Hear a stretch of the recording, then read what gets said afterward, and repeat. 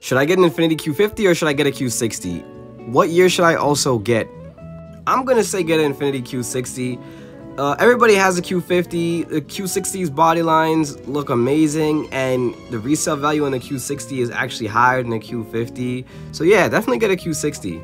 And honestly, it doesn't really matter what year you get. They all have problems. Just get a warranty. That's the most simplest way I could possibly give it to you. Because if you get a 2024, you're getting ripped off.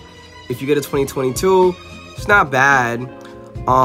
Just get it with a warranty, because no matter what year you have, it has been shown and seen on these groups and forums that these cars do have problems regardless what year you have.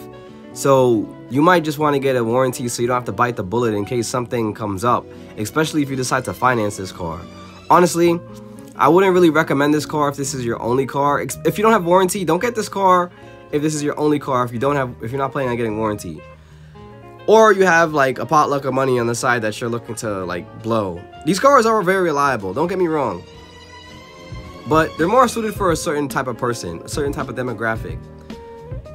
Like, regardless of the warranty thing, if this is your second car and you don't want to have warranty, okay, but you can't have this car without warranty or a second car. You got to either choose this or that, because things will break, and it is not a very cheap car to like fix. Like if $5,000 and $10,000 is a cheap repair bill to you, then okay, but by any means, this isn't a cheap car. Just letting you know what you're getting into before you get into it.